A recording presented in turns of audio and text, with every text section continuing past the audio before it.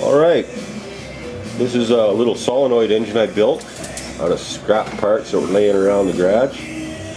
It's just one of the test runs. I'm trying to get it up to 1,000 RPM. So far I'm only getting about 550 out of it. All we basically do is give her a little kick and away she goes.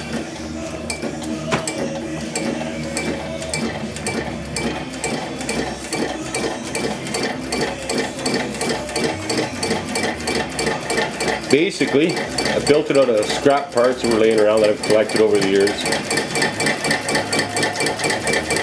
The pulley there is off a 1950s air compressor. The base is scrap steel I had laying around. The solenoid is a PTO idle solenoid that we used to deal on a service truck I worked on. Regular 12-volt battery. Little microswitch out of a ceiling lift. I did actually have to buy the bearings, just because I didn't have any laying around. Shaft itself is it's an agitator shaft out of an old washing machine. We'll just let her get up to speed here. Generally after about 15 minutes I'm up around 600 RPM. So I'm trying to tweak that to make it a little faster, but we'll have to see how it goes.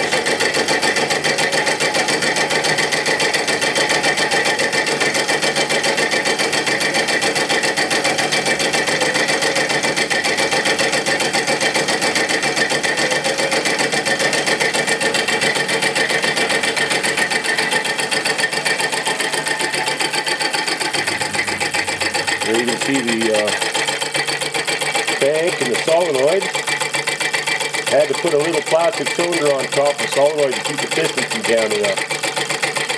There's the micro switch there. So it just works off the counterweight on the crank.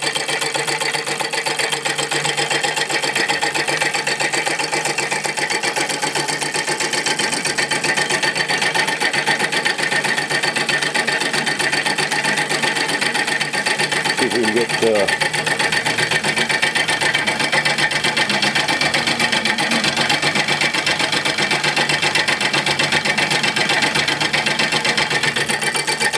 and it's still accelerating.